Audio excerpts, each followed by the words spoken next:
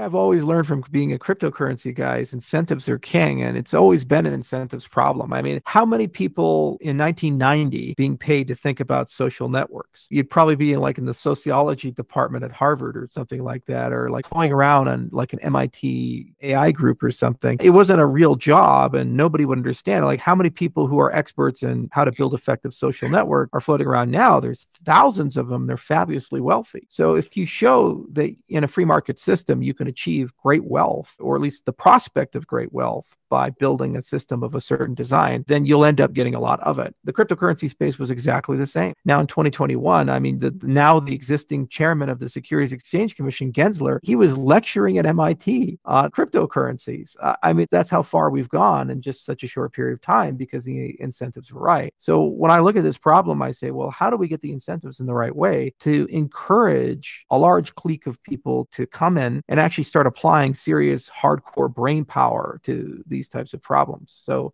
it's a first mover situation. Now, to the minds and these other guys, to that earlier point you brought up, I look at them almost like mechanical horses. When you're first thinking like, how do we build a better horse? People say, oh, let's build a robot horse or steam powered horse or something like that. Yeah. And so there's this, well, no, there's this automobile idea that we've been toying around with. Maybe that's just a fundamentally more competitive or better model. And so similarly, when you look at the social networks, we have to say, okay, what is our automobile moment to replace the horse? And Minds is not it. I think that if those things existed, they'd actually just be worse than Facebook or Twitter. They'd get far more siloed. Those three problems I outlined, the great moderation, the incentives models being aligned so that people can actually make money and produce money and do useful things with the system, and the infrastructure funding problem, you have to solve all three of those with one protocol design and one incentives design. And if you do that, then it's going to be like this massive beacon that will attract tons of people to come in and start working on it, augment it, and evolve it.